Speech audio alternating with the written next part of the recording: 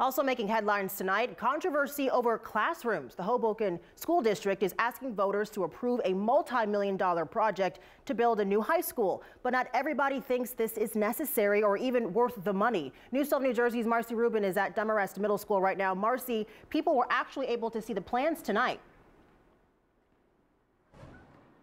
Yeah, that's right. The school board, the Board of Education, the superintendent, administration, and their architects and developers presented their $241 million plan to bring that new high school here to Hoboken, the first of a handful of public information sessions. They say this is needed to keep up with growing population trends, but not everybody agrees. Many residents in this meeting tonight saying it's unnecessary, especially at the price tag, and especially, they say, since they're the ones who will foot the bill.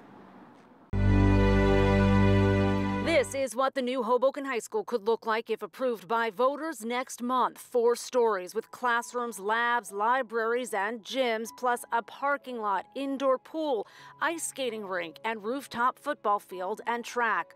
Middle schoolers would move into the current high school, making room for another elementary.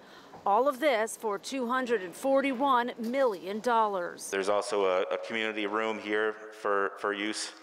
The district says it's all needed with the city's population growing, according to the administration, up 180% since 1990, and school enrollment increasing with it, 154% more pre-K students now than 10 years ago. Demographic studies, the superintendent says, show that trend continuing. Not only did we see an enrollment growth over the last 5 or 6 years, but our projected enrollment growth on the basis of the demographers' calculations showed that the high school was continuing to grow. But many aren't convinced the price tag is worth it, with taxpayers being asked to foot the bill in the form of a 30-year bond, costing residents an average of about $500 more in taxes a year. At an information session Tuesday, residents pointed out there's no guarantee enrollment will continue to rise, and the current high school, they say, isn't near max capacity just yet. Many are also upset with how quickly this pricey process is being pushed through.